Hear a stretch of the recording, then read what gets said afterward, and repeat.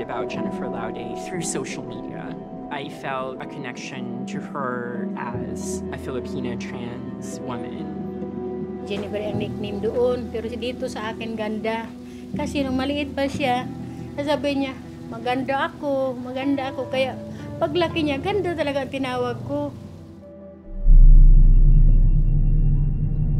Jirgie, isang transgender ang natagpuang patay kagabi sa Olongapo City. Isang dayuhan ang hinihinalang suspect sa pagpaslang. Reports out of the Philippines say the Marine and the victim met at a nightclub. The two left the club with one of Jennifer's friends and went to a hotel where they were captured by security cameras. You cannot help this case if you just know things about the murder, because it's not a simple case of murder.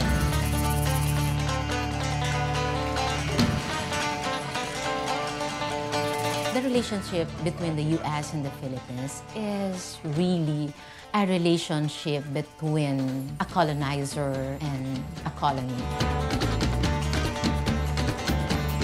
With the VFA, it's like the Filipinos are being served in a silver platter. Bakit hanggang ngayon? Paulit-ulit, palaging postpone. Alam ko po yung totoo. There's a lack of justice in many trans people's lives. Members of our community are killed every day.